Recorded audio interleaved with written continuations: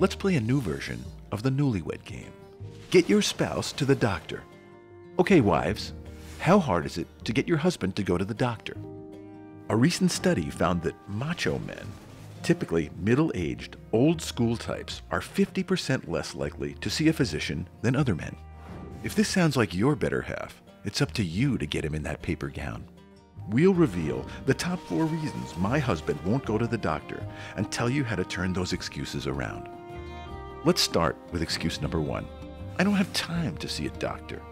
Sure, his work schedule may be grueling, but what can you do? Make the process easier for him. Offer to set the appointment and make a list of questions he can take with him. Suggest meeting for breakfast or lunch that day before or after his appointment to help him follow through.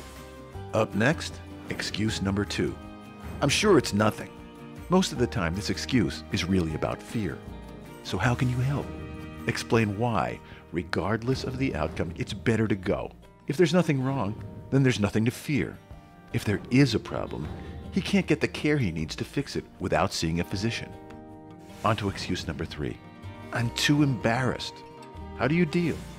Try to be understanding, but assure him that the doctor deals with delicate issues for a living, and that whatever is bothering your husband will be something he's seen before. And now to our final excuse, the old standby. It doesn't really hurt that bad. I can handle it. What can you say?